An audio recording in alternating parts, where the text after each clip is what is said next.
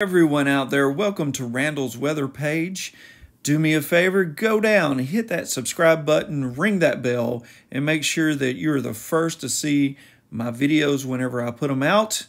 Make sure to share them with your family, your friends, your co-workers, so you can keep everybody in the know what's going on. Today, back to the tropics again, and I got a lot to show you, so let's get into it right now. Number one, this is month of September overall averages, what is likely, more likely, and most likely in the prevailing tracks when it comes to tropical depressions, storms, and hurricanes. So you have two general prevailing tracks. One starts out in the lower Caribbean and then moves up into the Gulf of Mexico and either goes towards, the east coast of the Gulf of Mexico, central Gulf of Mexico, or western Gulf of Mexico.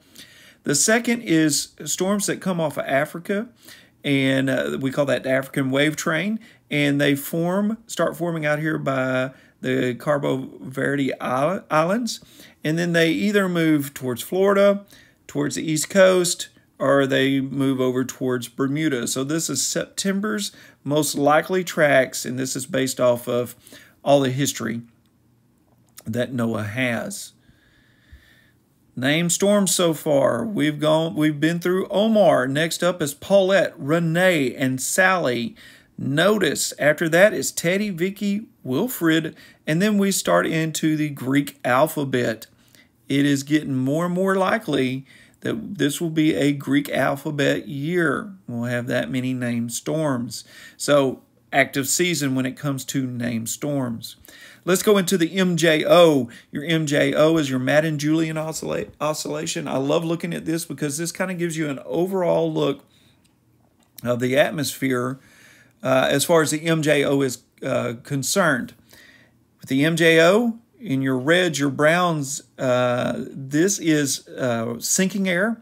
So the atmosphere is not as favorable as it could be for thunderstorm development or tropical storm development. Notice that that is over the Pacific and moving into the Gulf of Mexico, starting to make its way out into the Atlantic. That is as of today. Notice this area over here. This starts over here and then moves over here. This is rising air, and with rising air, it is the overall atmosphere is more conducive to thunderstorm activity and to tropical storm development. Now, just because this area is over the Pacific and starting to get into the Atlantic does not mean that storms cannot happen. Storms can still happen. The atmosphere is not as favorable as it could possibly be.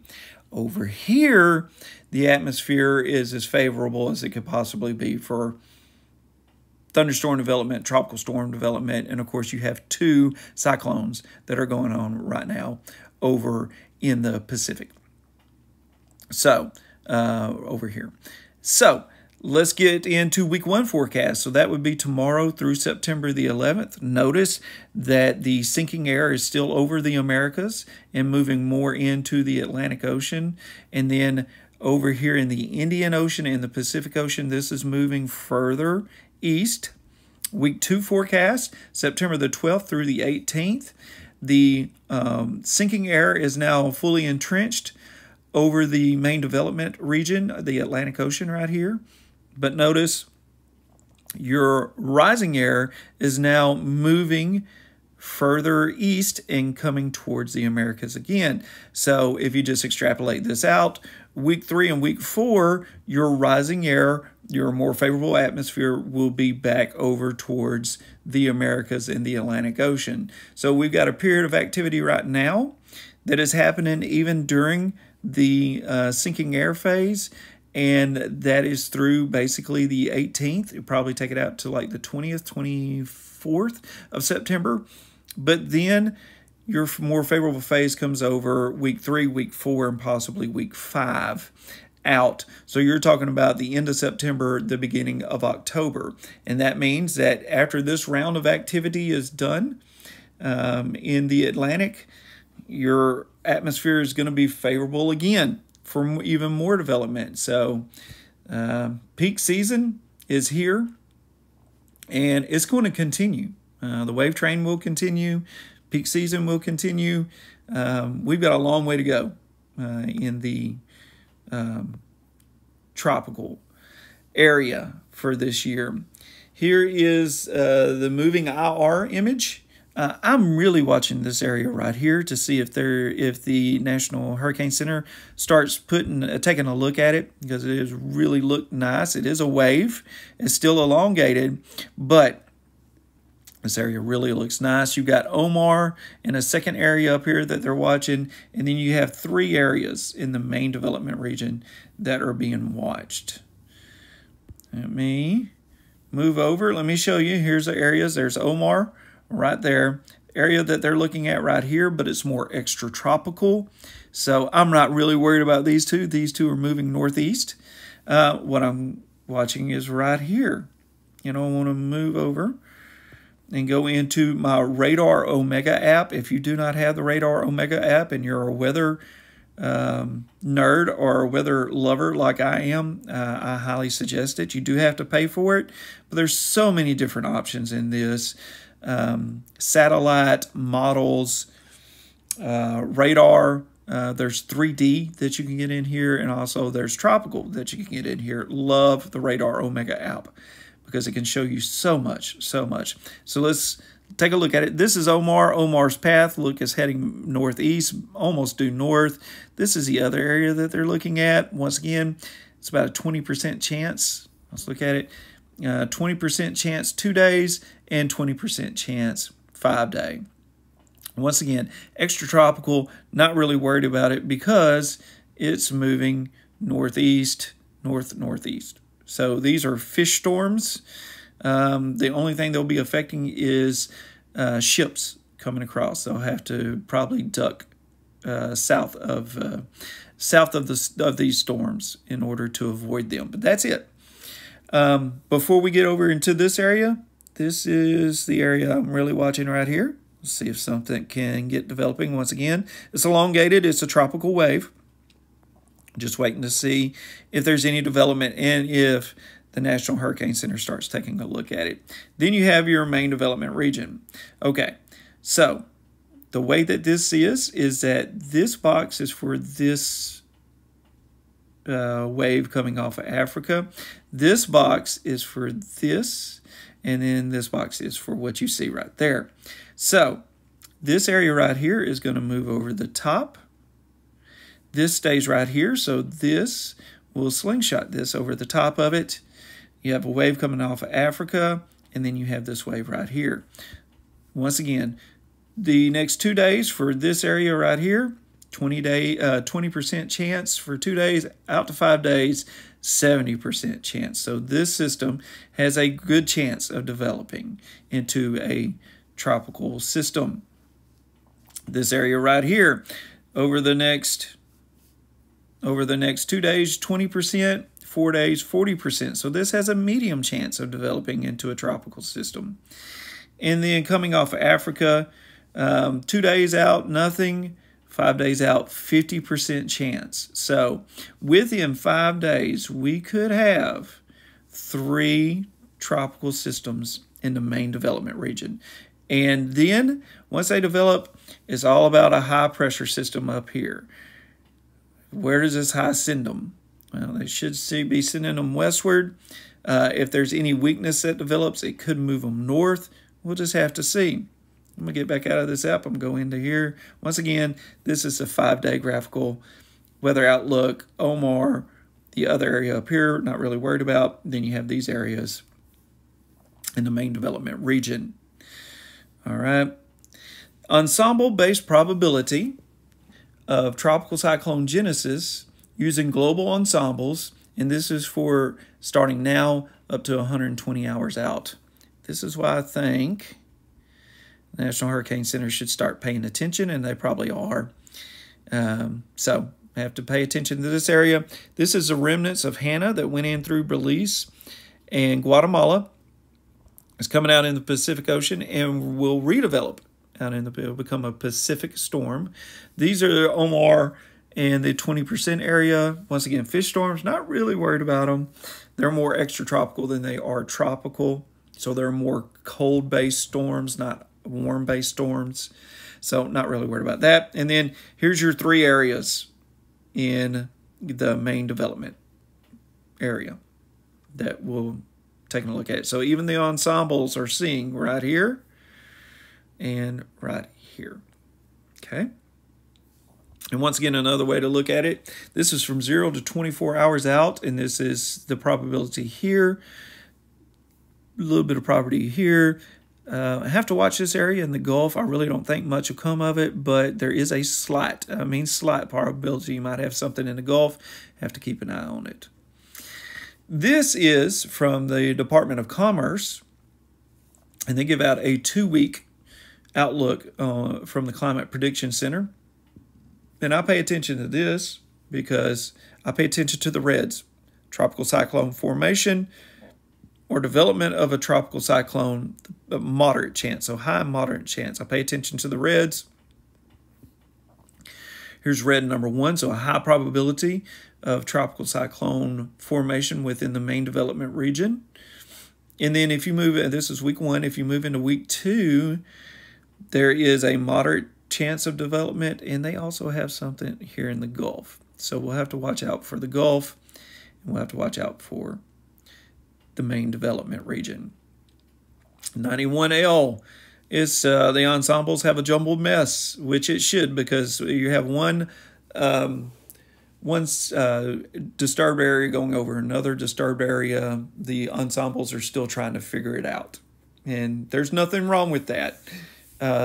The Fujiwara effect is what the models are trying to figure out. When you get one storm that interacts with another storm, they don't combine into one usually. They just bounce off of each other, and that's why there's so much disparity in the tracks. Now, if you go into hurricane models and major models, they have a general area of moving up to the west as the storm passes to the north and then slingshotting around. Now, whether this goes more west or whether this goes more northwest, we'll have to see. We're still waiting on it. And then the actual model intensity guidance, about half of it having become a tropical storm, the other half does not. But if you look at this, there's more. It's more than half. It's a greater chance of at least becoming a tropical storm, because even the AVNI comes from the bottom up to the top. So your UK model's not hot on it, and your AEMI model are not hot on it, and your CTCI are not hot on it. But other ones are moving it up, so chances are you're looking at a possible tropical storm. I love looking at total precipitable water because you can see the circulations in total precipitable water. Omar, you're a 20% chance, but once again, they're more cold core, so they're more extratropical, more like a normal low, but you can definitely see the spin of both of them. Here's this area, disturbed area. Kind of see it's kind of getting better organized there. Not much of a twist, but still better organized. This is Hannah coming out of Guatemala and emerging into the Pacific. And then your main development area, really good twists going on over here. And then this right here is a twist. This will be your next wave that'll be coming off of Africa that has a chance of developing. So total precipitable water, you can definitely go in and you can see where the twists are happening, where the circulation is happening. Now, let's go look at the future. Crystal balling with the models here. And let's look. This is the European model. This is for forecast hour 240, which would be Monday, September the 14th. When it's out this far, we don't look at the actual millibars. We just kind of look at general positioning. And if you look at the general positioning of storms for 240 hours out, 1, 2, 3 areas, the European model is seeing that could possibly be in the Atlantic. So East Coast Florida, you need to keep your eyes open what's happening out in the Atlantic. It's all about this high pressure system right here. If this high pressure system moves south and a little further west, then these will move south and west. And guess what? That puts you in a better position for seeing something tropical. Now that's the European model. Let's go look at the Canadian model. Once again, disturbed area here, disturbed area here, disturbed area here, disturbed area here. So 4 areas that the GEM is seeing, okay? Once again, we don't pay attention to the pressures. We're just kind of paying attention to positions. So once again, high pressure system right here. It's a blocking mechanism unless there's a weakness. So 1, 2, 3, 4 areas that the GEM model is seeing. So definitely active in the Atlantic. Let's move on to the NavGEM. Now this is only 144 hours out, but 1, 2, and it actually has the system developing decently, but you still have 2 areas with this high pressure a little further south and west.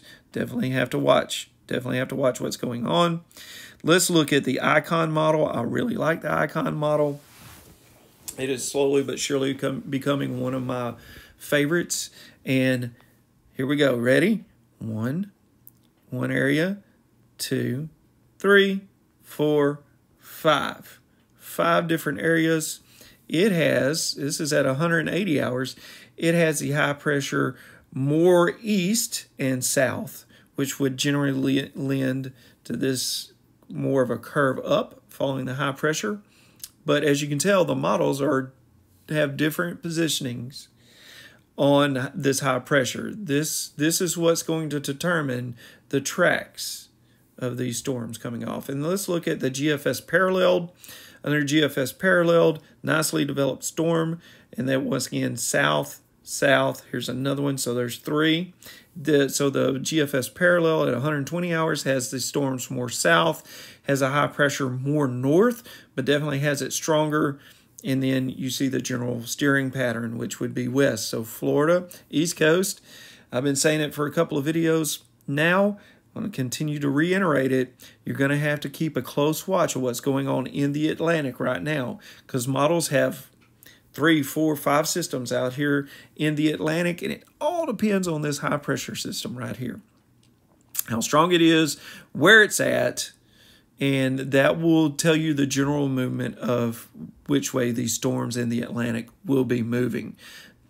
You have basically 3 scenarios. You have fish storms that curve back out. You have something Florida, East Coast, or you have something south in the Gulf. The more likely is the first 2, either fish storms, or you're going to have to be dealing with something tropical on the East Coast in Florida over the next 2 weeks. So definitely keep an eye on what's going on out here. And that's going to be my update today. Let's see if we can, once again, subscribe. Go down here, subscribe, hit that bell. Let's get the first notification of when these videos come out so you can stay informed and you can share it with your family, your friends, and your coworkers so they can also be informed. Have a good day. Thanks a lot.